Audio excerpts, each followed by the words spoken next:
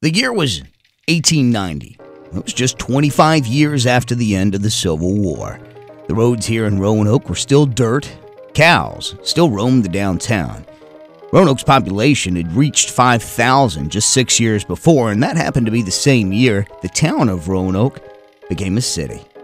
It was a year that would become the cornerstone for trade in a city that was still, looking for its way. It was the year that several forward-thinking businessmen gathered to plot the course of commerce for this fledgling city. That's when they formed the city's first Chamber of Commerce. Well, certainly a lot has changed for Roanoke in 1.25 century. Passenger rail came, passenger rail left. Passenger rail is coming back.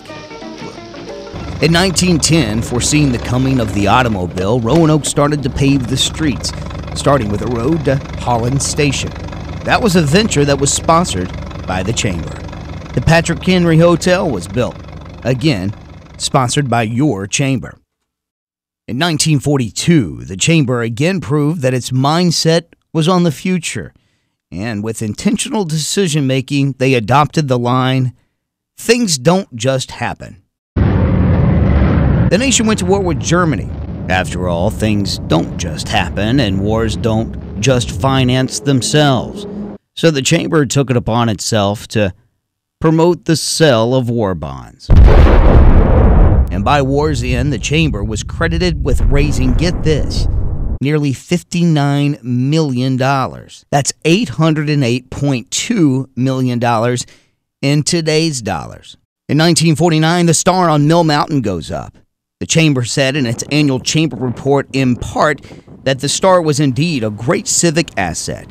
The star has brought Roanoke wider favorable publicity throughout the nation than any one thing which has been undertaken here in our past history. But if paved roads, stars, and pretty much single-handedly funding World War II isn't your thing, maybe this is.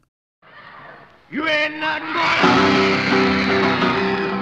In 1955, the Chamber brought Elvis to Roanoke and only charged $1. Of course, the Roanoke Times did call him the hillbilly Frank Sinatra, so at $1, people might have felt like at first they were being overcharged. Of course, we all know that if he were alive today, Don Epperly would either find that quote infuriating or downright funny. We miss you, Don, but your legacy lives on. Of course, the Chamber wasn't without its detractors. In fact, in 1960, president of Norfolk Western Railway, Stuart Sanders, had a few things on his mind, and apparently a filter was not one of them. Roanoke's Chamber of Commerce today is wholly outmoded and inadequate to meet the needs of a city of the size of Roanoke is today.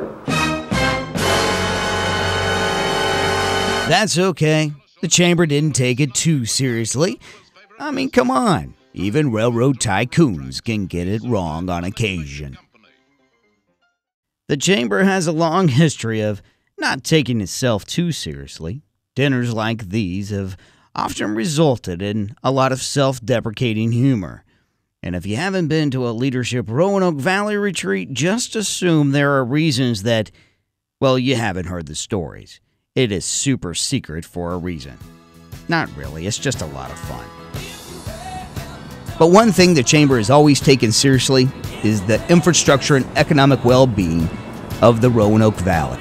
Roanoke Regional Chamber of Commerce, lobbying for you, your family, and your business, and the economic well-being of the Roanoke Valley for 125 years and for the next 1.25 century. Thank you for being part of this magnificent journey.